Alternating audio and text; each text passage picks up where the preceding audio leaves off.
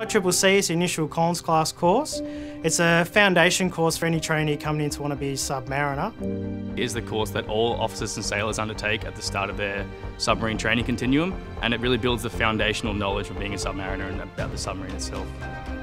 Students can expect to learn a whole raft of things, including submarine routines, how to respond to any fire, flood or other emergency, as well as more generic basics like how long the submarine is, how wide it is, and how deep it goes.